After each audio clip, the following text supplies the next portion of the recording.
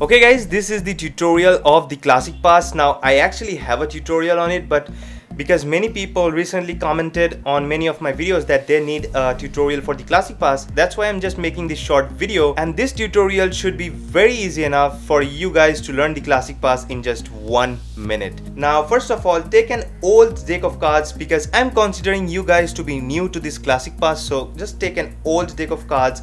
And what you're going to do is just divide these cards into 2 equal packets just like that, and then use 2 rubber bands to strap this 2 packets just like that. So that's the first packet, and the second packet you're going to just take it and just wrap the rubber band around it. So right now you have 2 similar packets and they are right now intact because of the rubber band. Now it will be very easy for you to do the Classic Pass. So basically, if this is an entire deck of cards and these are the 2 packets, in the theory of Classic Pass, what you're actually doing is you're pulling the top packet downwards, okay? You're not pushing the top packet upwards, that will be the Herman Pass, but in Classic Pass, you're pulling the top packet downwards, and that will be a secret move which the spectator won't know. So that is the Classic Pass. Now I asked you to strap these 2 packets with rubber bands so that it is easy for you to practice, because I'm considering you guys to be absolutely new to the Classic Pass. So at first, if these are the 2 packets, all you're going to do is you're going to take your pinky and just keep it on top of the bottom packet and then keep the rest of the packet on top of it. So here you're not actually taking a pinky break. A pinky break is just like that, where you keep the pinky right at the edge. But here you're actually going to insert your pinky inside that break. And of course, while you're doing the Classic Pass, since this pinky is inserted, you might feel that the spectator is going to feel that you're doing something sneaky, but that is not going to happen because the other hand is going to be right over here and it is going to be covering up this entire portion. So basically over here, this is the grip of the Classic Pass. Okay, now what I'm going to do is I'm going to just remove the bottom packet for this moment so that you guys can follow on what is going to happen. So over here, what you're doing is you're basically holding the top packet with these 4 fingers, right? So the index, middle, ring and the pinky. Now over here, the pinky is supporting the packet from the bottom and the index is supporting the packet from the edge, and it is also supporting a little bit from the top as well as the bottom. So basically over here, all you're going to do is if you stretch out these fingers, you can see right now the packet is in a horizontal position with the ground, but if you stretch out your fingers, all you're going to see is that the packet rises up just like that. It becomes vertical to the ground. So that's what you're going to be doing under the cover of that hand. So basically over here, after the packet rises up just like that, all you're doing is you're basically pulling your fingers downwards. And what that does is the packet actually comes downwards, and that actually gives the other packet, which will be at the bottom, enough space to rise upwards. And after it rises upwards, these 2 fingers actually snaps the packet onto the palm. So this packet rises upwards, that packet, the top packet, snaps onto the bottom, and you drop this packet on top of it. So that's how the exchange of packet actually takes place. So at first, you just need to practice this movement with the rubber band on so that you get to know what you're actually doing with the base hand. Now what you're going to do is you are going to add this bottom packet right over here, keep your pinky and try to do the same while having the bottom packet on. Now while you're going to do the Classic Pass, you're going to come over here and grab this deck with the other hand, but you're not actually grabbing the entire deck, you're basically grabbing the bottom packet because you need to pull this upwards.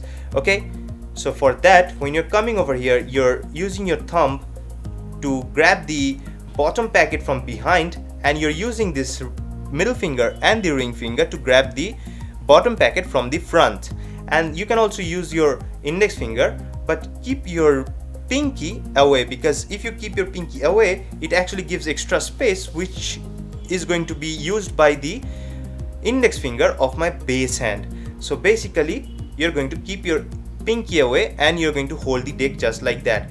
And then under the cover of this hand, all you're doing is you're doing basically the same thing that I just showed you. That is, you're stretching this packet out, and after you're stretching the packet out, all you're doing is this packet, you're pulling it up with your ring finger and your middle finger So you're pulling it up and then you're snapping the other packet onto the palm. So basically from here you're just making that packet rise, and then you're pulling this packet up, and then you're just slapping that packet onto your hand just like that, and then dropping this packet on top of it. So that's how you're going to do the classic pass. Now once you get into this mechanism using the rubber bands, then you're going to open up the rubber bands and you are going to do it with a loose deck of cards. So basically that's why I told you to use an old deck of cards, so that you can use rubber bands around it and without having the fear of destroying these cards. So basically you're going to open up the rubber bands and then you're going to riffle down, then put your pinky inside, and then you're going to get a point from where you're going to take the break, and from that break you are going to do the classic pass. So you're going to do this once you get into that muscle memory. Now that is how you can do it in 1 minute, but in order to perfect it you need tons of practice, and believe me guys, it took me like few days in order to master this pass. So for many people it might take weeks, or for some people it might take a month or two in order to get this pass perfectly done. So just don't lose hope. If you're just new to this classic pass, just keep practicing using the moves that I just taught you and you'll be able to do it straight away. Now there's a crucial thing that you need to know about the classic pass, that when you need to do it. So basically you see people, they are doing this kind of passes, they are doing covers like this, and it really doesn't matter. When you're actually performing it to a spectator, all you're going to do is basically you are going to, after the spectator selects a card, you need to decide you need to control it to the top or the bottom.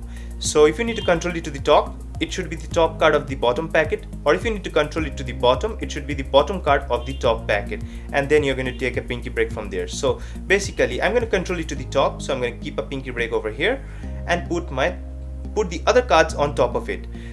And at this point I just showed you that what you need to do in order to control it to the top or bottom, but this doesn't matter. What matters is when you are going to do the pass. So after you get that card into that position and you insert that pinky, you're going to hold the deck just like that, and you are going to start talking to your spectator or spectators, and as soon as they give attention to your speech and they look at you, you're going to do the classic pass secretly. And for that you need muscle memory, which only practice is going to give you. So you're going to look at their eyes when you're actually talking to them, and then when they look at you, you're just going to do the classic pass without even looking at your deck. So that's how you're going to do the classic pass, and that's how every magician actually does it in order to control the spectator's playing card. So that's how you're going to do the classic pass. Now this tutorial was long, but after following these instructions, it should be very easy for you to get this entire classic pass done in just 1 minute. But that doesn't mean that you are going to do it perfectly. You'll just know the process and you can get into this motion in 1 minute, but it is going to take a lot of time for you in order to perfect the pass and do it really fast and in a really sneaky way. So this was just kind of an overview what you need to do in order to learn the classic pass. But if you need an in-depth tutorial, I mean, I have an old video, I'll just link you to that video in the description box. And not just that, I also have a course where I actually taught the classic pass in details, and the course actually covers up almost each and every move that a beginner magician should know, or a beginner card magician should know, in order to get their hands perfectly accustomed to sleight of hand. That course is called The Inception of Card Magic, and it deals with every single sleight of hand moves that a beginner card magician should know. And if you want, you can also get that course. It's really amazing, and there you can also learn the classic pass in real depth, because over there each and every moves are taught with great explanation and details, and when to do and what to do. So if you want to get that course, make sure you check out the description, because the link will be in the description. So that's it for the video. I hope you enjoyed it, and thanks for watching. Peace.